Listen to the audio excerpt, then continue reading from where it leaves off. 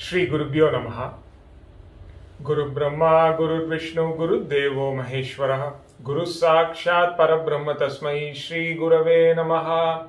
Kalaye Sundarakaram Sadaika Priyadarshanam Ajnana Nashakam Devam Sadgurum Muralidharam Yasya Smarana Matrena Jikhvayam Vardate Swayam Mahamantrastam Bhajami Muralidhara Deshikam Premamritam Yo Muralinanadaihi Shri Krishna Rupena Puravarsha Adyapi Soyam Muralidharakyo Pushnati Premna Bhuvanam Saharsham Sankirtite Mahamantre Tatra Virbhuya Takshanam Suprasanno Bhavedyastam Premika Varadam Bhaje Murali Mandita Karakamalam Munijana Mohanam Vyatyastapadam Vanamala Darinam Prema Bhakta Mandala Nitya Kirtitam Premika Varadam Ashrayeham Nama Sankirtanam Yasya Sarva Papa Pranashanam Pranamo Dukkha Shamanaha Tam Namami Harim Param Hare Rama Rama Rama Hare Hare Hare Krishna Krishna Krishna Hare Hare Hare Rama Rama Rama Hare Hare Hare Krishna Krishna Krishna Hare Hare Hare Rama Rama Rama Hare Hare Hare Krishna Krishna Krishna Hare Hare Sadgurunath Maharaj Ki Jai. Namaste. Greetings, friends. I begin by offering my humble prostrations at the holy feet of Bhagwan and beloved Guru Maharaj, by whose grace I've been blessed with this wonderful opportunity to join you all in this session of Answers and Beyond. And I wish to thank every one of you for taking the time and effort to be a part of this. As we move on, we will take this question that a friend from our satsang in India asked us once. And this is how the question goes. It is said that chanting mantras helps one to attain mental focus and progress spiritually. I am a person that does not have knowledge of the scriptures or the great Sanskrit language. I am educated in the modern way. I find it hard to understand how repeating a mantra of which I do not understand the meaning would help attain such progress. How does it work? Can you explain the mechanism? A very good question. I'm sure that is running in the minds of many friends who are listening in, particularly the younger ones. And addressing this question would certainly help understand the importance of significance of chanting mantras. Because as our Guru Maharaj says, friends, if there's one path that truly is timeless, that truly is relevant now and will always remain relevant, it is our Sanatana Dharma. You would find that it is complete in every aspect. If we are looking for the spiritual treasures, they're countless. If we are looking at it from the point of view of philosophy, it would leave us awestruck. If one were to look at it from the point of view of a poet, the sheer beauty and sweetness of the scriptures would absolutely leave everyone breathless. If we are looking for science, there is science. If you are looking for logic, there is logic in abundance. Anything that you look for, you will find in this beautiful Dharma, and which is the reason why it remains timeless. It is current. There would never come a time or day when we would say that this is outdated. This is old stuff. We need to reinvent ourselves. Never the case as far as Sanatana Dharma goes, and it has been proven time and again that every fact, even if we were to look at it from the scientific lens, always correlates with what has been mentioned, say, in the Vedas. Countless years ago, everything matches. It's on dot accuracy. In that sense, everything that has been mentioned in our scriptures, that have been prescribed by the great rishis, have deep significance. They never say something just for the sake of saying it, or because they have a certain bias. Never. There's deep significance in everything that they say, and when we adopt it as a practice, we benefit tremendously from every one of them. That's really how everything is structured in Sanatana Dharma. Coming to the specific question of mantras, I don't even understand the meaning of this word. So what's the point of repeating it? How is it going to help me? That's a question, in short. A question that pretty much runs in the minds of many of us, especially when we wish to understand the meaning of everything that we do, which is important, which is good. That is how we should approach things.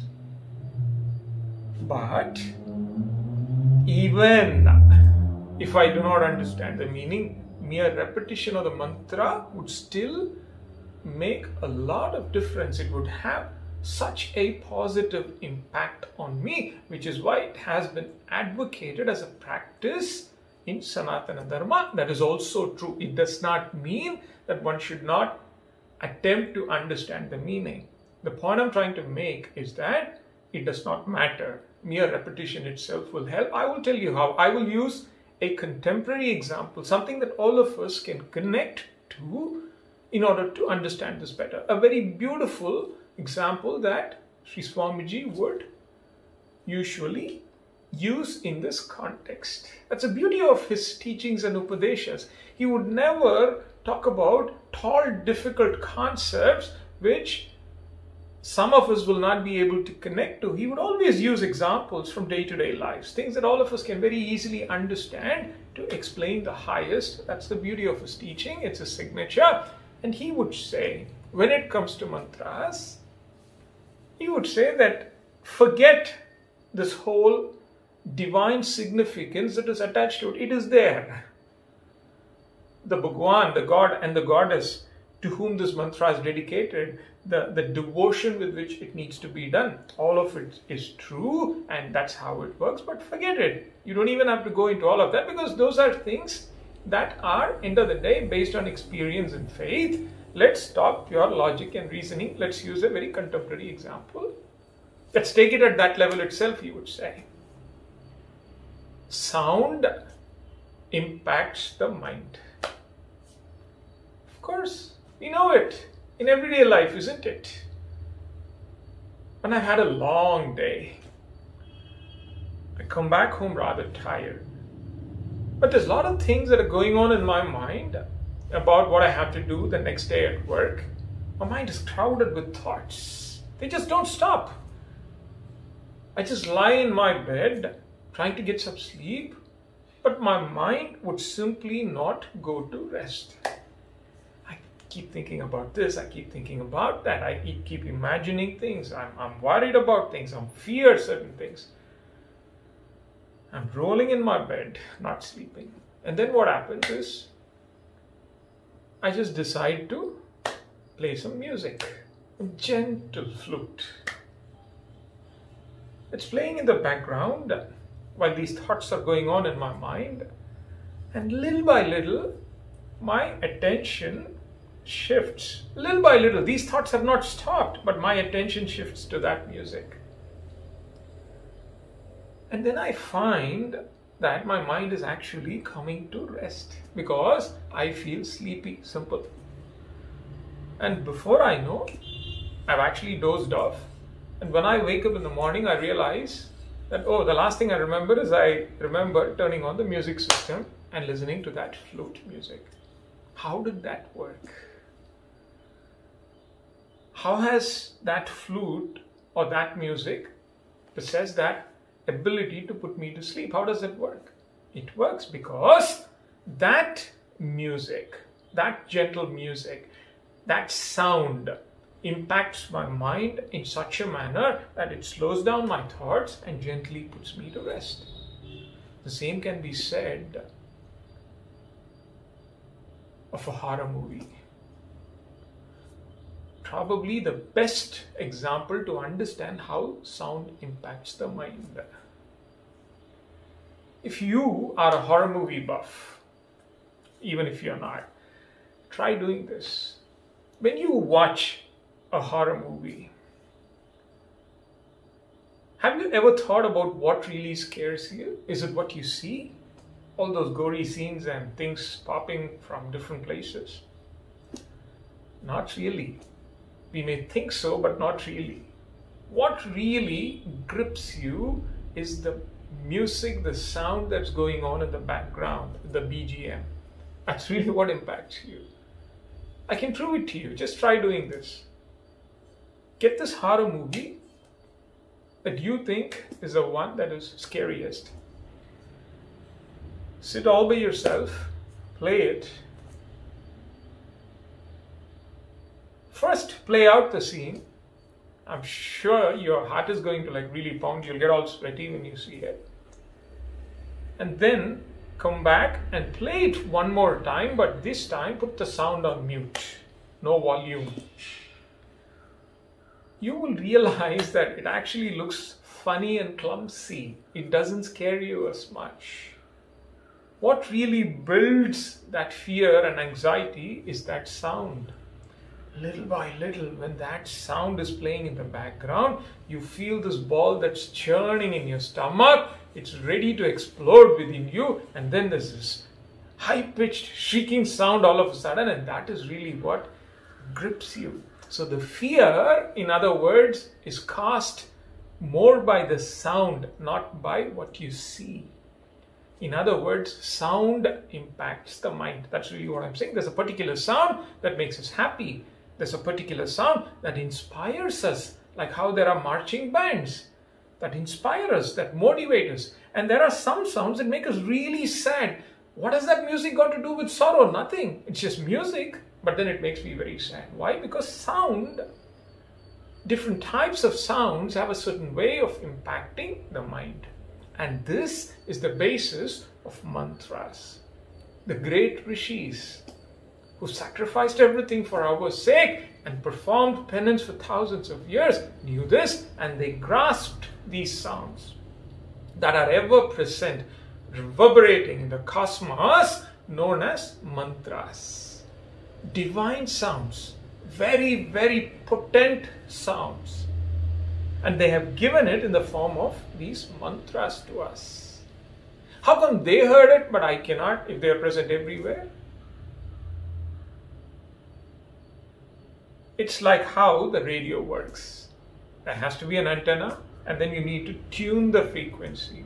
The sound waves are there, but we don't hear it, do we? Unless we have a radio and an antenna. So when I fine-tune my antenna, my spiritual antenna by penance, I begin to understand these sounds that are present in the cosmos, which is what the rishis were able to do. But I don't hear it today because my antenna is not fine-tuned. So they have given us these divine sounds in the form of mantras out of compassion, so that I can recite it, repeat it, and benefit from it.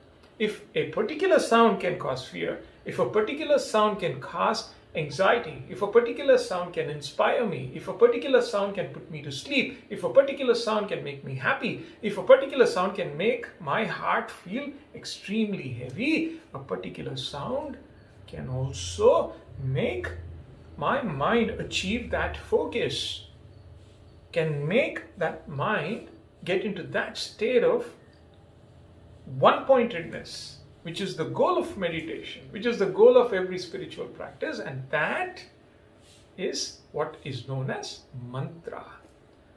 Beautiful word in Sanskritam, which means mananat trayate iti mantraha, meaning that sound which on repetition protects the mind, protects us. And how does it protect? It brings it to that focus, and nothing is stronger and more powerful than a focused mind, which is in fact the goal of every spiritual practice. So that is how it works. So I do not need to necessarily understand the meaning to repeat it, or just because I do not understand the meaning, how is it going to help me? It would certainly help. It is good to know the meaning, but it does not matter. Chanting it would still help us achieve that mental focus. If I may go one step further, with that mental focus, we will actually be able to understand the mantra itself. Thank you all. Thank you for your patience.